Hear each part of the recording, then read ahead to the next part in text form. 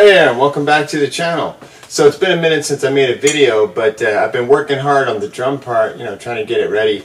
And it was kind of complicated for me. I'm not like the greatest drummer or anything, and I'm basically just, playing on my own stuff. It's not like I'm trying to be a drummer. But this song had some complications that have made it, take a little longer to work it up. But early on, I made a video, on my channel. I've only been doing this for, I don't know, like a couple of years now, of actually making videos. And early on, I did some Zoom videos where I showed the miking, or at least the way I mic drums. And so I wanted to show it again because it's been a while, and people might not ever find that video, unless you go digging. And I don't know how often I don't think these videos get, pushed by YouTube much. So unless you are really searching for it, you might not see it. So I'm hoping maybe this one will get seen by a few people who own the Zoom and bought the Zoom and are trying to, figure out how to use it the most effective way and get the most out of it. Because I think it's an amazing tool, for the cost, for what I paid $200 for mine. And it gets surprisingly good sound that I'm very happy with, because I like to work with, the least amount of technical difficulties as possible, and the Zoom makes it really simple. Alright, so if you want professional drums, like you want some real drum tones, you gotta, put some effort into it. And when I first started doing drums, I tried to mic the whole kit, do all this different stuff, and I kept running into phase issues. And you have to have a lot of mics to do that. And I only really own, I guess I really only own 4 proper studio grade microphones, and they're not even like studio grade. They're good microphones, but they're budget microphones, it's not like I have Neumanns and vintage RCAs or anything. But they're very good microphones. So you'd have to have a lot of microphones, and you'd have to know what you're doing and everything. So I'm going to show you a pretty simple way, a pretty inexpensive way if you're trying to acquire equipment and stuff like that, to get good drum tones with the Zoom that sound natural and acoustic and rich on a low budget. Something that you can achieve simply without a lot of know-how or expensive gear. Alright, so we'll start it off with the bass drum. What I do with the bass drum is I'm going to use this microphone here. Let me get the paperwork for it. It's called the KBM 4112. And I think I paid 38 bucks for it, but this mic is probably as much as like 75 bucks now. I don't know. And I don't even know if it exists anymore, if it's still in production. But it's the KBM 4112 CAD microphone, and it's a bass mic. It's made to capture a bass drum, a bass guitar. So its frequencies are attuned for bass. And I like it. It's good. I'm sure there's zillions of better ones out there that have way better frequency response and would give me so much more. But I have this one, and it works. And so I'm going to take this one with a long mic cable, and I'm going to run it to the 4th input on the Zoom. Very simple. XLR cable. You're going to plug it in. The female version goes into the mic, and the male version, the male end of it goes into the Zoom, right into number 4. And as far as mic placement goes, I've done a lot of experimenting, and what I like to do is put this mic as far away as like a full drumstick, maybe like 10 inches, something like that. I don't know why. It kind of serves as a boundary mic, which means you get a microphone on the outside edge, and it kind of captures more tone, and it also keeps from peaking. Like the bass drum is not getting nailed, because you have some distance here. And I don't know, I picked this up from the engineer Steve Albini. He does the same thing with mics on the cabinet. They're like 8 inches out, get a little more air, as opposed to like putting the mic right on the grill. Same idea here. Instead of going inside a hole, no hole here. This is like the John Bonham sealed bass drum idea. I got a strip, a felt strip attached to the head, between the head and the rim, on both sides. That's the only thing you use to deaden the tone, but I love the way this bass drum sounds. It's amazing, and it sounds great. And I don't use any compression, because the Zoom really helps you with that. This could be a nightmare if you're recording this on tape. You'd have to have compression and know what you're doing. Otherwise, every time the guy hits the bass drum, it's pegging. Same thing with bass guitar. It's tough to record bass. You got to know what you're doing. All right, so We're going to come out of here, go into number 4. Then, over here, we have these overheads. Got one here, and you probably can't see it because it's behind the toms, one back there. And I guess it's almost like a side mic. It's not like a super duper overhead, but it is overhead, and this one definitely is. And it's right over the snare. And the way that works is I just take 2 bass, I'll show you when I get over there, 2 drumsticks, one atop the other, and I just measure from the middle of the snare to the middle of the mic. And that's where I place it. Then I kind of take the whole contraption and move it over to make sure that we're equidistant. So picture the middle of the snare going up to that microphone, and then the middle of the snare going to that microphone. It's something like this, you know, and you want that to be equidistant. So if you were going here 2 drumsticks and here it was only 1.5 drumsticks, that microphone is going to get the sound before this one does, and it's going to create a phase which is going to suck the good tone out of one of them, and they're going to sort of hate each other as you go up. As you try to push one up, the other one goes down, and then so back and forth, and then you pull one down and push one up, and you go, oh, they're totally out of phase, so one of them needs to go to even work right, and that's not your goal. Your goal was to record 2 really good clean signals. And you can also pan them out to create a bigger stereo spread. So I'll have this one kind of panned left, yeah, because that's my left. And then I'll have this one panned right because it's my right. That's how I mic drums. I think of it as being like left, right, bass drum, snare. So 2 overhead mics, and that would be considered the recorder man style of miking if you were to just stop there. You could put that, if you had a light kind of jazz thing going or a light pop thing, you know, like acoustic or singer-songwriter or folky or just whatever. It's not like heavy-duty, you know, drums and you don't need a major snare presence. That can work. Just those 2 mics. You have that kind of pointed towards the bass drum, this directly over the snare, 2 sticks high, that 2 sticks out, boom. Then, but let's say we have Recorder Man and we added in this bass drum. Well, what I like to do is one more thing to Recorder Man, and that is to add in the snare drum mic. And that makes it more like the Glenn Johns method. Glenn Johns recorded Led Zeppelin 2, Led Zeppelin 4. Most of the Led Zeppelins, he and his brother, I think maybe his brother took over when they got all the way to Physical Graffiti. I can't remember. That's when they went Swan Song and they weren't on Atlantic anymore. I mean, Atlantic was distributing it, but Jimmy had taken over full control of the band. Okay, so now we have this mic, which is aimed like 3 inches out from the rim of the snare. And this is a large diaphragm condenser, but you could use any mic here. And you may not be able to use any microphone that's like a large diaphragm in that position, because a lot of drummers would just hit too hard. Like I tried to use this mic on John, our drummer, and man, he just blew this thing up. I had to rethink everything because he's like hits hard. Okay, so this thing here is the AKG P220. It doesn't have any paperwork in here, but I've just remembered the name of it. And it's a large diaphragm condenser, and it sounds great. It's got a little funky upper mid thing, so sometimes when I'm recording vocals I have to work around that. But for snare, I've been really happy. And I'm going to go minus 20 dB on the attenuating pad that's on there, so that's going to cut down some of the signal as well. And then I've got it running. This one has to have phantom power. And a note to keep in mind with the zoom, I don't know what it is, maybe somebody out there can do it, but I have not been able to get good phantom power out of the zoom. It just doesn't run good and clean.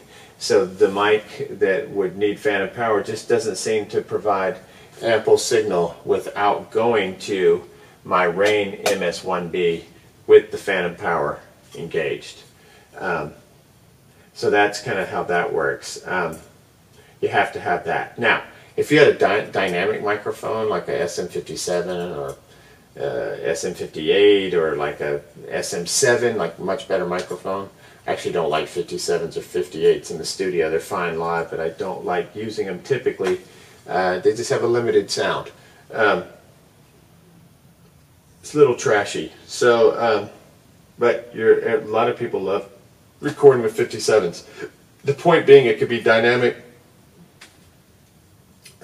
whatever you want to use, condenser, cardioid.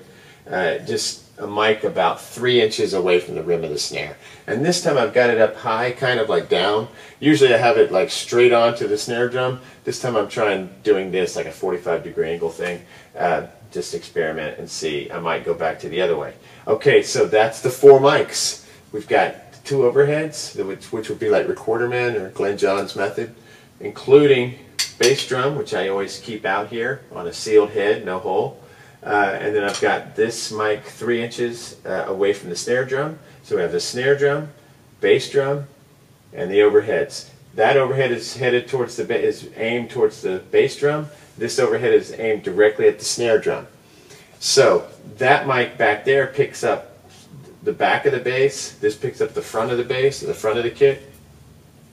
2 overheads, they're panned out, I don't know, 40 on each side, left and right. And then the snare and the bass drum. Alright, so it's only 4 mics and I don't have to worry about phase because I know these 2 are in phase. This one is far enough away to not interfere. Doesn't get in the way typically. I've had a couple phase issues, but you can check it and invert also if you're having trouble on the Zoom itself. And you can also invert it after the fact, which is amazing. What was I saying?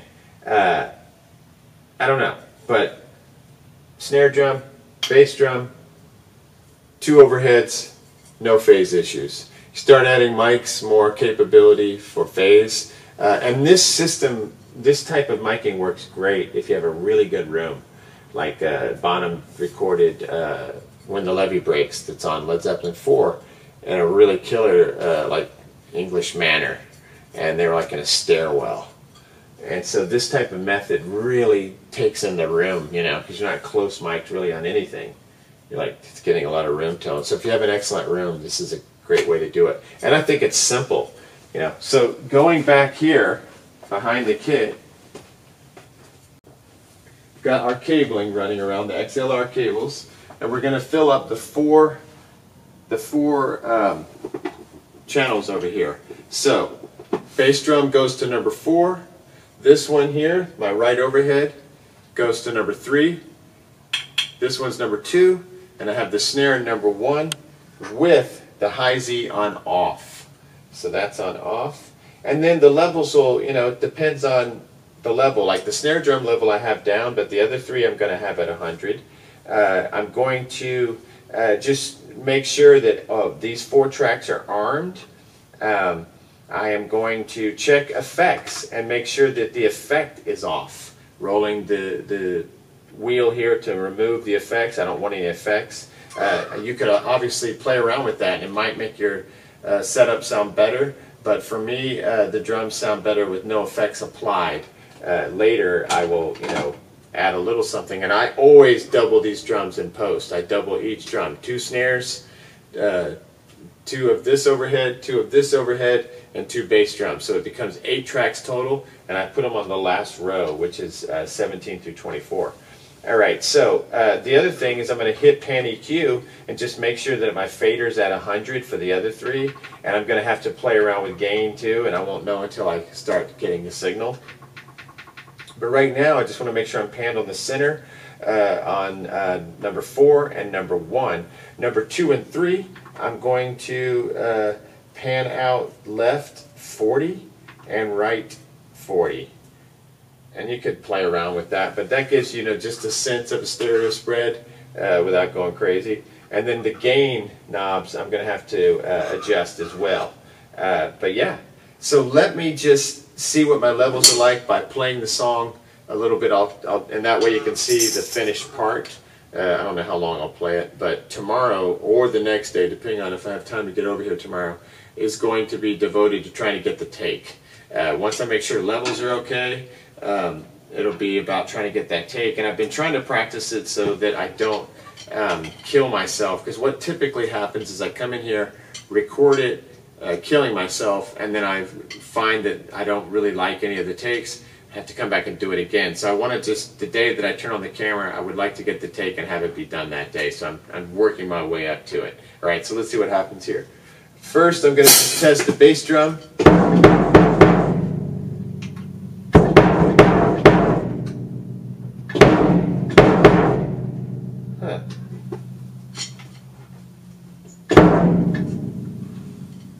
some reason, I am getting no signal on the bass drum. I would assume that it's a bad mic cable, and I'll just deal with it in a minute. But everything else I'll get a level on. Snare.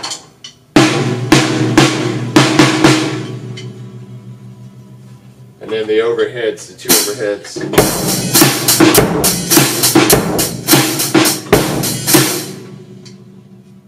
Make sure it's not a bad track.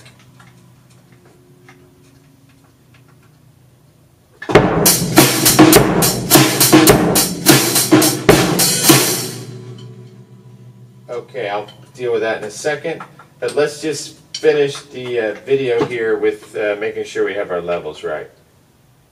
And remember, I have the track playing in my ear, so I can play along to it.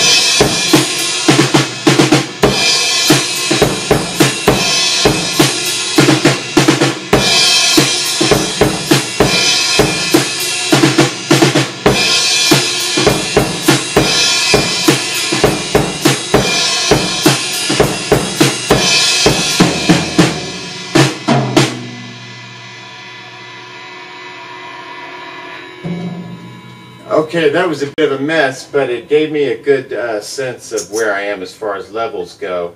And I need to make sure I get this cable here. I don't know what's going on. That's kind of weird.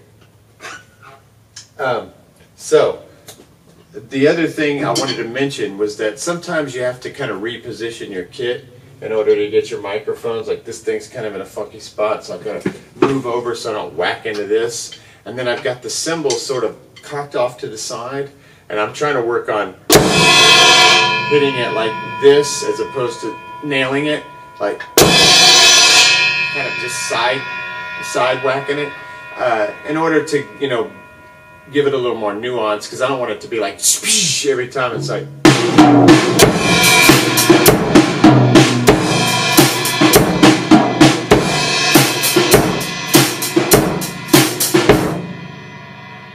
So, sometimes you have to rearrange things and get creative and be careful. I'm kind of drumming carefully so I don't whack this every time I come back.